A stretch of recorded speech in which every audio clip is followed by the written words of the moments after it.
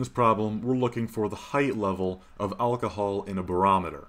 Now remember, a barometer is a tool that measures pressure, so any height difference that exists is going to be due to a change in pressure between two altitudes. So the formula for the pressure difference between two altitudes in the fluids is that the pressure is equal to the density of the fluid times the gravitational acceleration g times the height difference.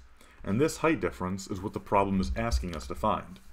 So let's algebraically solve this equation for h by dividing both sides of the equation by rho g.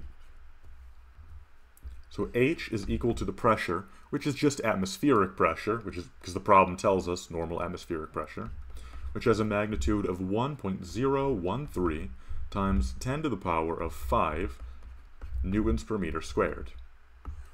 Then we divide by the density, and the density of alcohol is something you can look up. The type of alcohol you'd have in a barometer usually has a density of about 0.79 times 10 to the power of 3 kilograms per cubic meter, times the gravitational acceleration, which is 9.8 meters per second squared.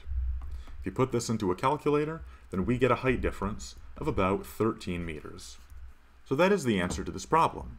I hope this video helped you out. If it did, please consider subscribing or donating to my Patreon, as that'll help me out in making more videos just like this. If you have a request or a question, leave a comment down below, and I hope you all have a lovely day.